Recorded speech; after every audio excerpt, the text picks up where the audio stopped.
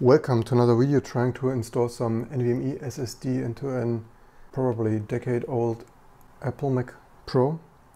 So unfortunately this is like the second generation MacPro 2,1, which unfortunately came with this last 32-bit EFI BIOS and thus officially by Apple cannot run macOS versions past 10.6 or something like that. I think it's quite a shame that support for this Pro machine was actually discontinued quite quickly. For us, from the investment point of view, it was, due to this, of course, quite of a failure. I think the configuration was probably $8,000 or euro. With the developer discount, it was some 6,000 for this dual CPU Xeon, in total 8-core with 8 gigs of RAM or something like that.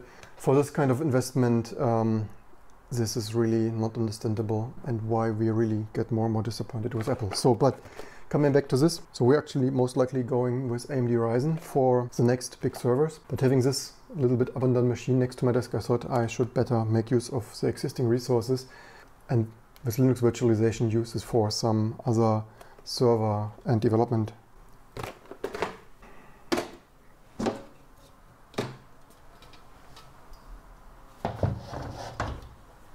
So this is a nice machine. Why is this not totally straight though?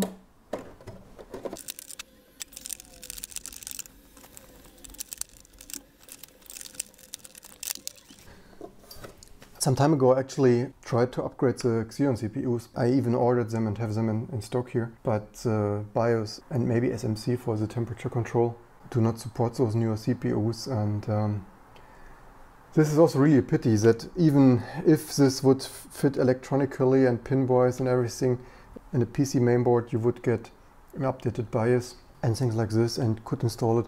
But here with this machine you could upgrade it, but yet you're stuck. And even the 32-bit BIOS, so back in the day, if Apple would have been willing to professionally support the Pro customers, they could have released a new 64-bit BIOS build if they really wanted to, but obviously they did not want it. Actually, the developer and open source community actually created a loader that simply, with the 32-bit BIOS from Apple, simply loads the 64-bit kernel. That's no problem with this. So as I'm using the 4 spinning disks for big data storage, I cannot put an SSD into any of them. So this is why I got the idea to install a PCIe card and use this for SSD caching, like kind of like a Fusion drive, just on the Linux side. So I got here a crucial 275 gigabyte M2 SSD and a little bit no name, I think, easy DIY PCI Express M2 adapter. The reason I went with this is simply that they were the cheapest. I don't want to overspend revitalizing this older system, so I basically got the cheapest quality looking items for this on Amazon. PCIe. So this is just a passive adapter routing the PCIe lanes to the M2 port. Don't forget to ground you a little bit. So actually it's the first time I deal with an M2 module coming from Mac. They obviously didn't have a standard one, so I took a quick look. They are physically coded, so you should not be able to put them in the wrong direction. So just a distance bolt to screw in here.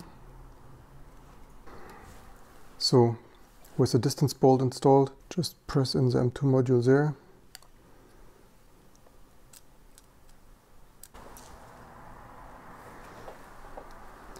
With this over-engineering, you have here this nice bolts. Spring-loaded bolts. Probably the first time they are being removed. Probably should make a mark on this, that this came out of this fancy Mac Pro. So this is just in there. These are this nice spring-loaded bolts. It's a little bit dusty though. There's expensive fully buffered RAM. Maybe I even once upgraded.